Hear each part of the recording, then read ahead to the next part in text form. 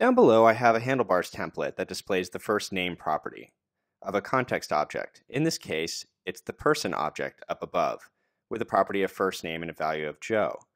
When I call the template method with the person object, I get back a string of HTML that I can then append to the body of the page. But what if I want to call a method inside of my template? For example, instead of just displaying the first name, I might want to display a greeting or call a method called displayName. So let's get rid of this first name expression and change it with displayName, which we'll define in a second.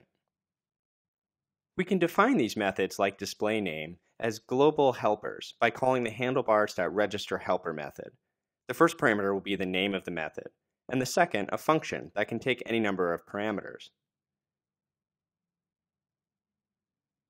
This function will just return the person's first name and the last name separated by a space. And since we don't have a last name property defined on the person object yet, let's go ahead and define one.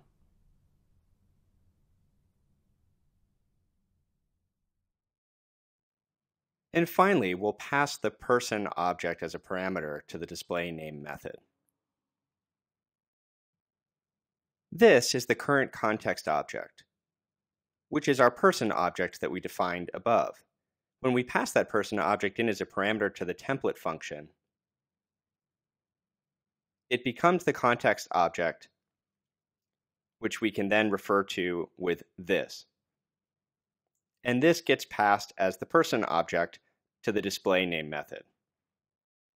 And then we can call the first name and last name properties of the person object.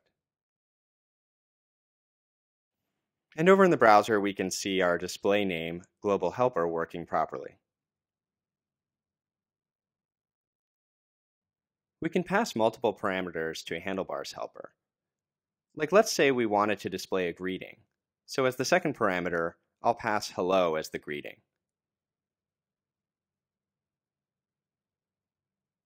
Up in the helper function, I'll add a parameter and I'll call it greeting. And then in front of the person's first name, I'll add the greeting. And just in case no greeting is passed in, I'll give it a default value of hello.